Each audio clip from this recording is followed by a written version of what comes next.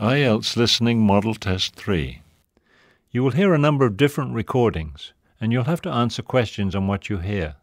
There will be time for you to read the instructions and questions, and you will have a chance to check your work. All the recordings will be played once only. The test is in 4 sections. Write all your answers in the listening question booklet. At the end of the test, you will be given 10 minutes to transfer your answers to an answer sheet. Now turn to Section 1 on page 316.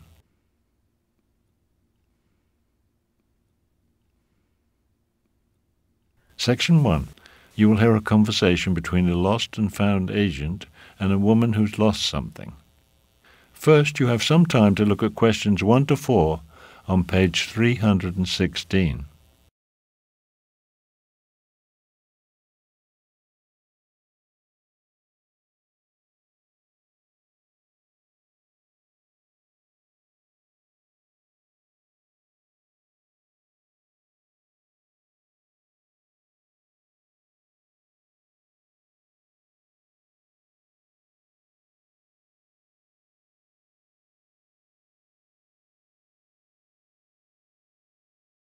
You will see that there is an example which has been done for you. On this occasion only, the conversation relating to this will be played first. Is this the Lost and Found department? Yes, this is lost property. Did you lose something on the train? Yes, I did. I lost something very valuable, and it's very important that I get it back. All right, calm down. We'll fill out a lost item report form. Now, when did you lose the item? Just now. Today. A few minutes ago. Today's Monday. Okay, right. The item was lost today, which is Monday, so Monday has been written in the space. Now we shall begin. You should answer the questions as you listen because you will not hear the recording a second time. Listen carefully and answer questions 1 to 4. Is this the Lost and Found department? Yes, this is lost property. Did you lose something on the train? Yes, I did. I lost something very valuable, and it's very important that I get it back. All right, calm down. We'll fill out a lost item report form. Now, when did you lose the item? Just now. Today. A few minutes ago. Today's Monday. Okay, right. Can't you hurry? Can't you send the police to look for it or something? Now, just relax. This will only take a minute. May I have your name, please? It's Patty. That's P-A-T-T-Y. Last name Brown, like the colour. Patty Brown. All right, Miss Brown, your address? I live at 17 High Street. 70 or 17? 17. Is that a house or a flat? Oh, it's a flat. An apartment. Number 5. And the city is Riverdale. Just one more thing. I need a phone number. 305-5938. Is that home or office or... It's my mobile phone. That's the best number to use because you can always reach me there. Before you hear the rest of the conversation, you have some time to look at questions 5 to 10 on pages 316 and 317.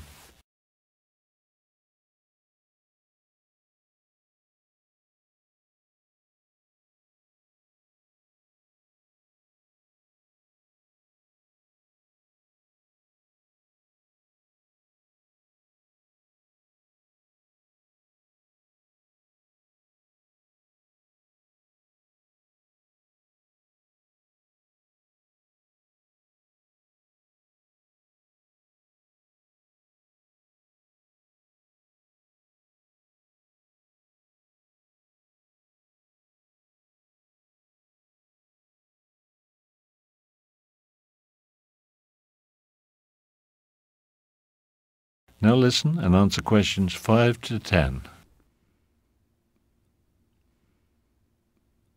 Okay, I'll need a description of the lost item. What exactly did you lose? I lost my reading glasses, but you know I bought them in Italy. They're Italian designer glasses and very expensive. I see. And can you describe them? Are they square or round or... They're round. And they have a chain attached. You know, those chains on glasses so you can hang them around your neck. Where were you when you last had them? I was sitting on the train reading. I had a window seat.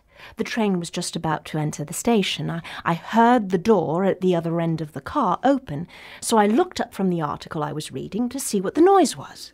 So you had your glasses on then because you were reading? Yes, that's right. It was a fascinating article in that new magazine. You know the one. I can't remember the name now, but anyhow. Which train were you on? Oh dear. I don't remember the number, but it was the train from Riverdale. I've come here to visit my aunt. I've taken a whole week off of work to make this trip. I left home at 5 o'clock this morning, and I'm very tired. I'm sorry to hear that. Several trains have arrived from Riverdale this morning. What time did your train get here? Oh, just about 30 minutes ago. At 10 o'clock, I think. Yes, that's right. So, the last time you had your glasses was when you were reading on the train? Yes. And when I got off the train, I had my handbag and my suitcase, and I checked my seat to see if I had left anything on it, but I hadn't. And what's that in your coat pocket? What's what? Oh, my glasses! Oh, my goodness. I can't believe they were there the whole time. That is the end of section 1. You now have half a minute to check your answers.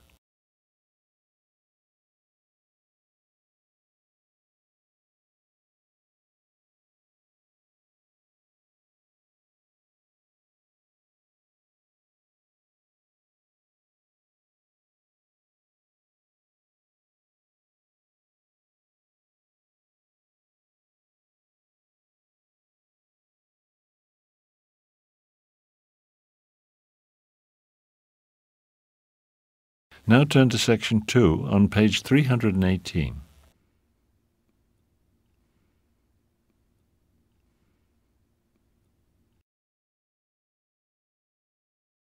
Section 2. You will hear a recording of a talk about student housing.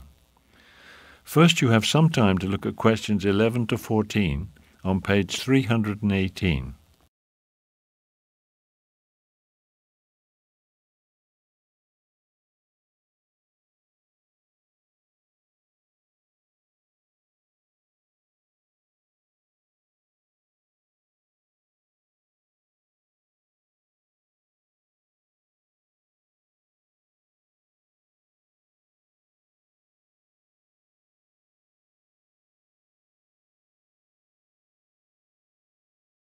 Now listen carefully and answer questions 11 to 14. Good morning. Welcome to Day 2 of Student Orientation Week. The subject of the first talk today will be off-campus housing. This is of interest to those of you who don't want to live in student housing and are not familiar with our city. I'll give you some tips about where to look for housing and how to go about it. Okay, first let's talk about where to look for an apartment. There are some places that I don't recommend. The obvious place to look, you might think, would be in the neighborhood of the university. However, that's probably not a very good idea because, unfortunately, this is one of the more expensive areas of the city to live in. The downtown area is a popular place to visit. However, that's not a good place to look for housing either because it's mainly a commercial area. There are very few apartments there. It's also rather far from the university. So, where does that leave us? I can recommend a couple of good places to look. Many students rent apartments in the uptown neighborhoods. The prices there are quite low and many buses go there, so it's very easy to get to the university from there. The Greenfield Park neighborhood is also popular. It's closer to the university, but not many buses run in that direction, so you'll need a car if you choose to live there. Before you hear the rest of the talk, you have some time to look at questions 15 to 20 on page 318.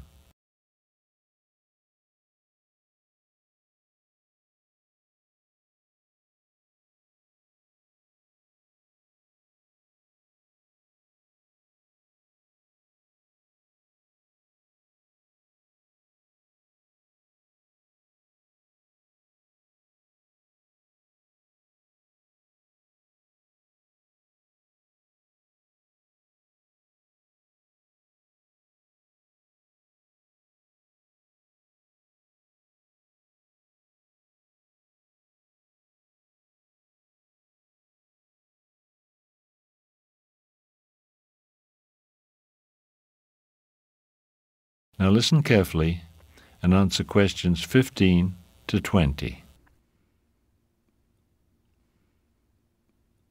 All right, so let's say you've decided on a neighborhood. Next, you have to find out what apartments are available. There are a number of places where you can look for apartment ads. The best place to look is at the university student center. There is a wall there devoted to apartment ads. You can also look in the university newspaper. It comes out every Friday, which gives you the weekend for apartment hunting. The local city newspaper, the Greenfield Times, also lists apartment for rent ads. Again, Friday and Saturday are the best days. That's when you'll find the most ads. Finally, of course, you can look on the internet. There are several internet sites devoted to apartment rental ads in this area. The staff at the Student Counseling Center is always ready to help you in your apartment search. They have available city maps as well as city bus schedules to help you get around to the various neighborhoods. If you would like to find someone to share an apartment with you, the Counseling Center has a roommate matching service. Most students find that having roommates is the most economical way to rent an apartment. The center can also provide you with a list of inexpensive furniture stores. We all know how expensive it can be to furnish an apartment, but it can also be done in a more economical way. Also, you might want to consider signing up for a meal plan on campus. If you don't like to cook or are too busy, well, you still have to eat, right? If you live off campus, you can still eat in the university's student dining rooms. We have plans for buying meals by the week, month, or semester. The Student Counseling Center can give you all the necessary information on that. That is the end of section 2. You now have half a minute to check your answers.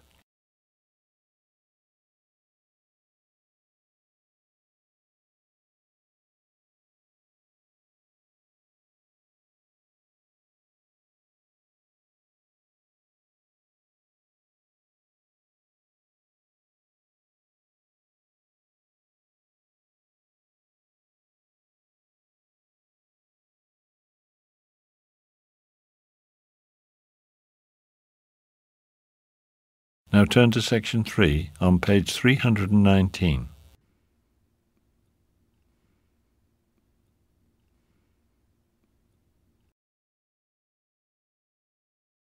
Section 3. You will hear two students talking about their assignment. First, you will have some time to look at questions 21 to 25 on page 319.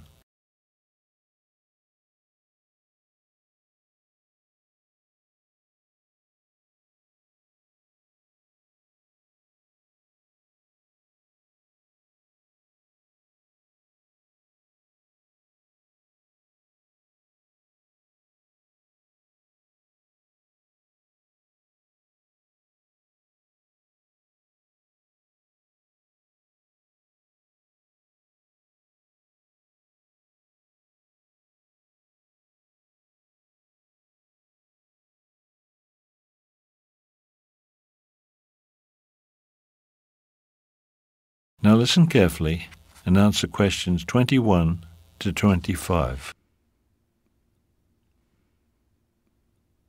Have you decided what you're going to write your paper on? The one for Professor Anderson's class? The topic is transportation, right?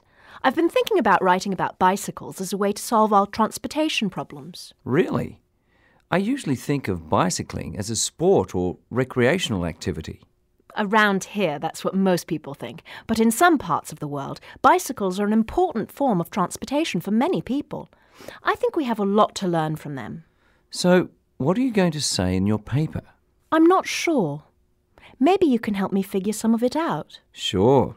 Okay, well, I'd say if you want to persuade people to use bicycles more often, you have to start by thinking about the advantages and disadvantages. You're right. Let's see. Well, I think the advantages are obvious. First, bicycling is good for your health. Yes, that's true. And another thing is that bicycles are a lot cheaper to use than cars. Or any other form of transportation when you think about it. You don't have to pay a fare every time you ride your bike, like you do when you take the bus or the train. Okay. Another one is that bicycles don't cause pollution like cars and buses do. Yeah, that's a really important one. Bicycles are a clean form of transportation. Okay, so what about the other side? What are some disadvantages? Some reasons why people might not want to use bicycles? One thing I thought of is weather. Who wants to ride a bike in the rain? Or if you live where the weather is cold all winter, it would be hard to use a bicycle regularly. So bad weather would be a problem. Bad health would be too. Some people just aren't strong enough to ride bikes very much.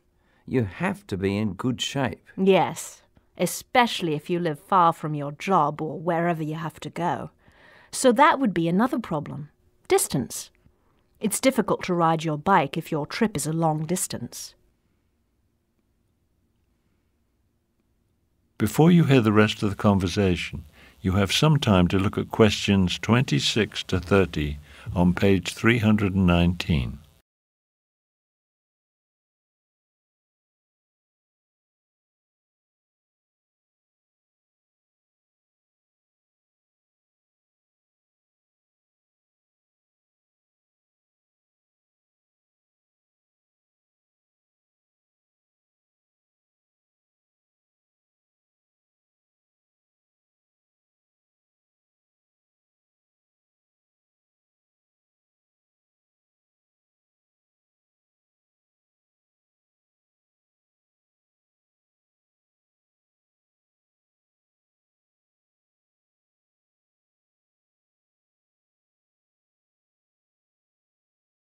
Now listen carefully and answer questions 26 to 30.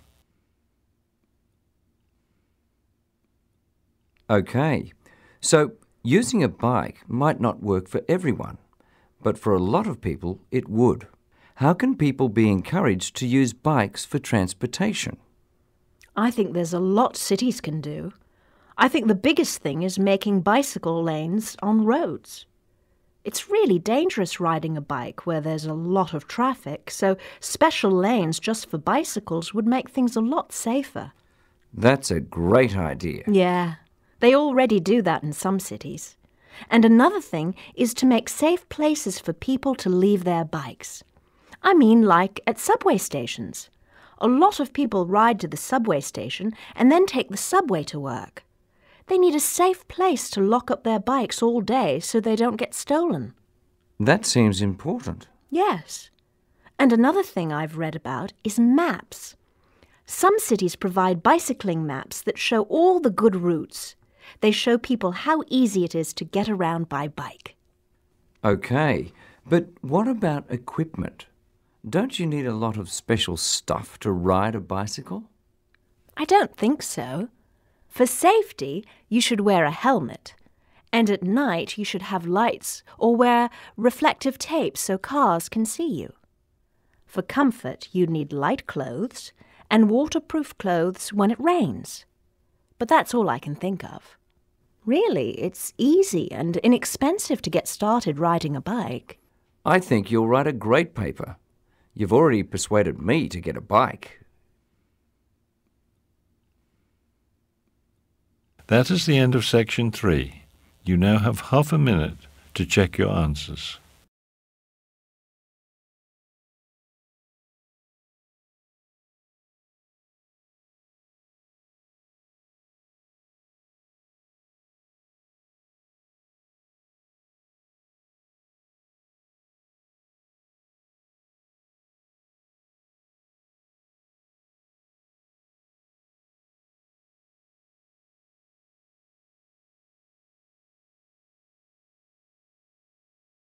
Now turn to section 4 on page 320.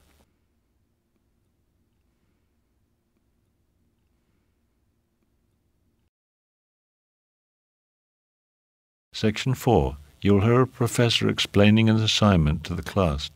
First, you have some time to look at questions 31 to 40 on page 320.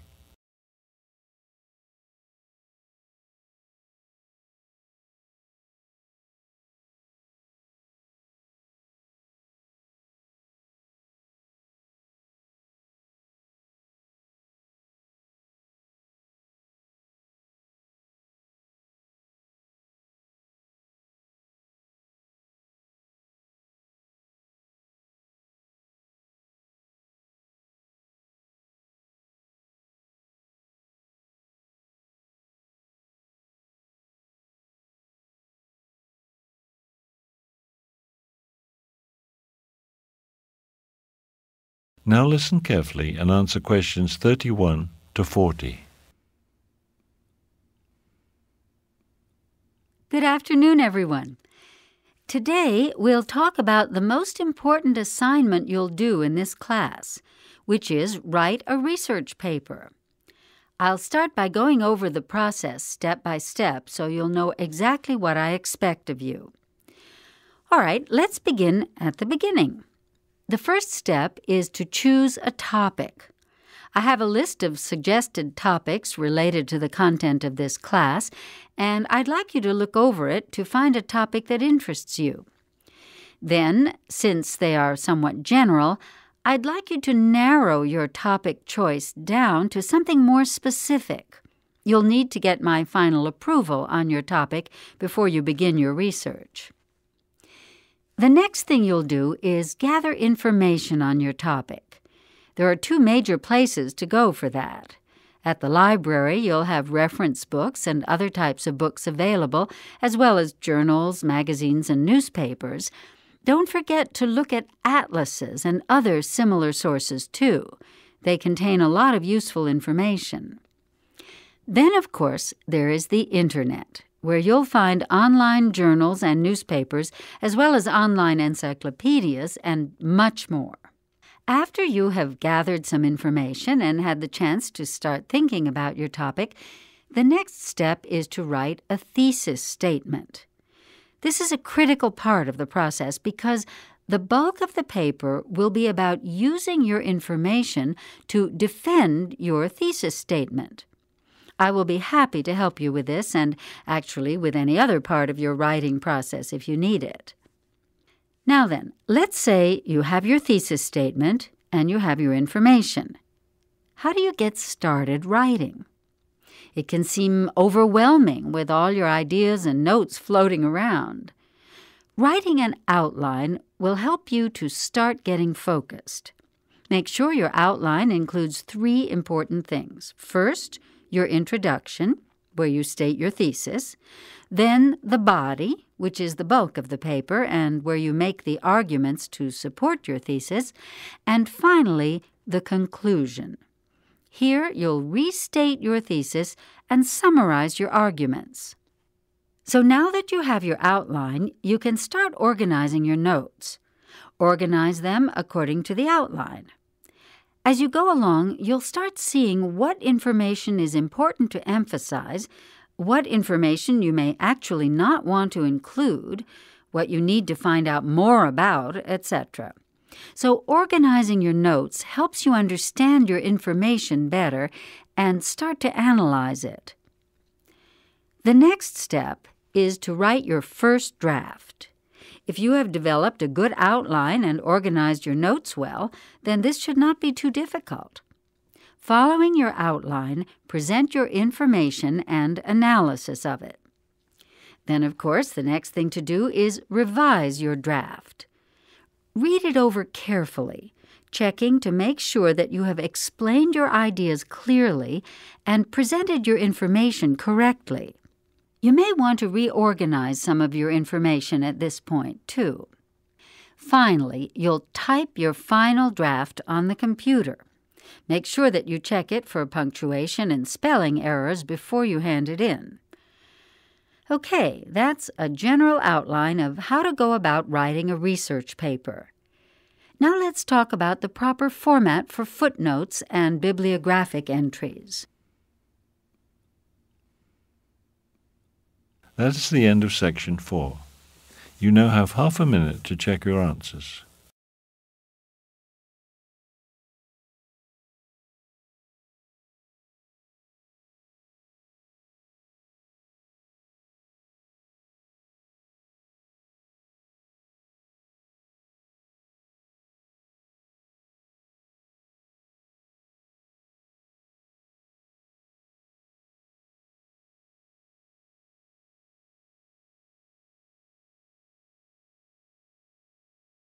You will now have 10 minutes to transfer your answers to the listening answer sheet.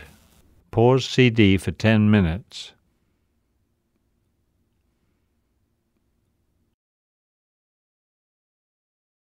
This is almost the end of the test.